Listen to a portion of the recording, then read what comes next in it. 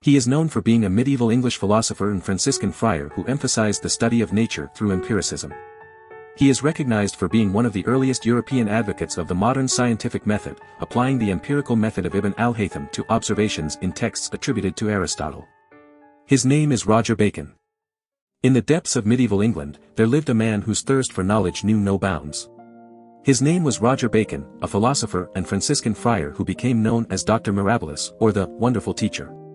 Bacon's insatiable curiosity led him to place great importance on the study of nature through empirical observation, a radical approach in his time. Bacon's reputation grew, and he became renowned for his wisdom and intellect. However, his fame was not without controversy. Some considered him a wizard, fascinated by the tales of his mechanical and necromantic brazen head. But Bacon was much more than a mystical figure. He delved into the works of Aristotle, applying the empirical method of Ibn al-Haytham to his observations. Through his experiments, Bacon discovered that the results he obtained often differed from what the revered Aristotle had predicted. This revelation emphasized the importance of empirical testing and set Bacon on a path to challenge long-standing beliefs. His dedication to the scientific method and empirical evidence led some to credit him as one of the earliest advocates of this approach in Europe. Bacon's contributions extended beyond his scientific pursuits. His work on linguistics, particularly his exposition of a universal grammar, showcased his intellectual depth. Although he relied on books in the scholastic tradition, Bacon's insights were groundbreaking for his time. He even played a role in revising the medieval university curriculum, introducing the study of optics alongside the traditional quadrivium. One of Bacon's most notable achievements was his major work, the Opus Majus. In 1267, at the request of Pope Clement IV, Bacon sent this comprehensive treatise to Rome. Among the diverse topics covered, Bacon was the first in Europe to record the formula for gunpowder, even though its invention originated in China. Roger Bacon's legacy extends far beyond his medieval existence. His commitment to empirical observation and the scientific method laid the foundation for future generations of thinkers. While he faced skepticism and controversy in his time, Bacon's ideas would eventually shape the course of scientific inquiry and inspire countless others to seek knowledge through observation and experimentation. Roger Bacon, a renowned philosopher of the 13th century, was known for his groundbreaking contributions to various fields of study. Born in Somerset, England, in the early 13th century, Bacon's exact date of birth remains a matter of debate among scholars. While some argue for a birth date around 1220, others suggest it could be as early as 1210 or as late as 1215. Nevertheless, it is clear that Bacon hailed from a well-off family and received his education at Oxford. During his time at Oxford, Bacon immersed himself in the works of notable scholars like Robert Grosseteste, whose teachings greatly influenced him. Although there is no evidence that Bacon ever received a doctorate, his expertise in Aristotle's philosophy made him a respected lecturer at the university. In fact, there are records of a caustic cleric named Roger Bacon speaking before the king at Oxford in 1233, showcasing his intellectual prowess. In the late 1230s or early 1240s, Bacon relocated to the University of Paris, where he taught a range of subjects, including Latin grammar, Aristotelian logic, arithmetic, geometry, and the mathematical aspects of astronomy and music. His colleagues at the university included renowned figures such as Robert Kilwardby, Albertus Magnus, and Peter of Spain. However, by 1247 or soon after, Bacon left his position in Paris, and his whereabouts during the following decade remain uncertain.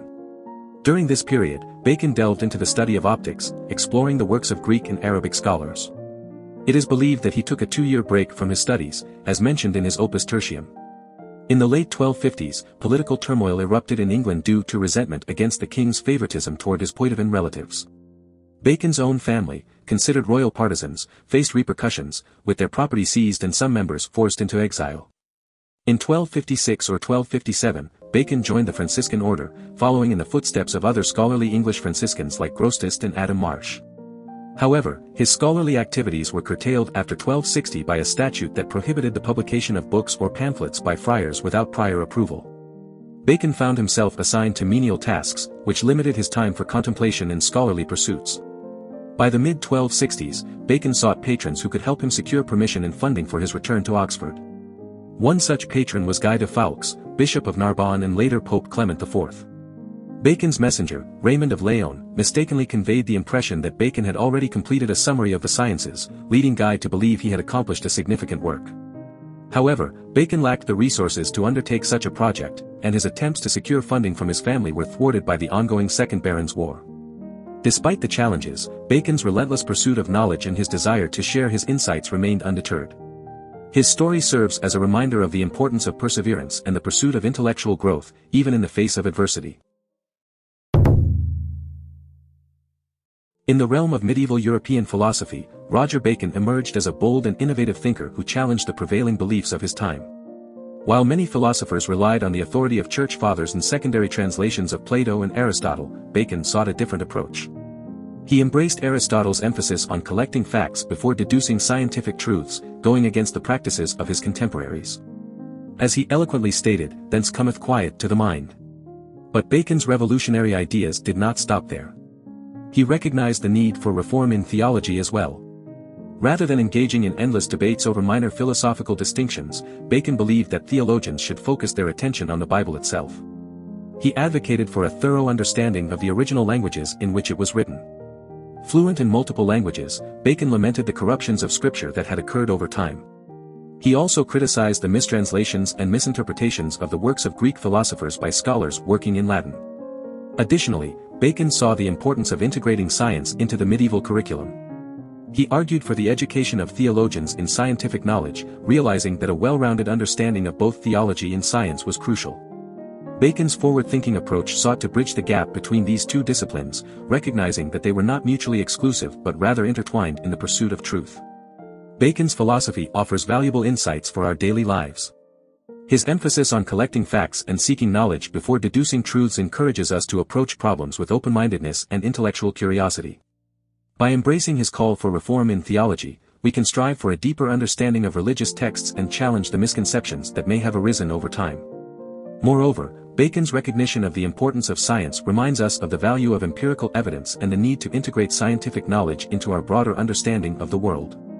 In conclusion, Roger Bacon's philosophy stands as a testament to his intellectual courage and visionary thinking. His insistence on the collection of facts, reform in theology, and the integration of science continues to resonate with us today. By following in his footsteps, we can navigate the complexities of life with a clearer and more enlightened perspective.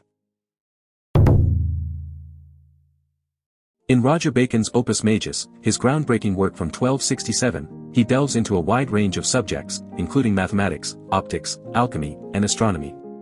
Divided into 7 sections, the Opus Majus presents Bacon's ideas on various topics, such as the causes of human ignorance, the usefulness of grammar and mathematics, the science of perspective, experimental knowledge, and a philosophy of morality. But the Opus Majus was more than just a comprehensive treatise. Bacon envisioned it as a call to reform the medieval university curriculum, advocating for the inclusion of new subjects like perspective, astronomy, alchemy, agriculture, medicine, and experimental science.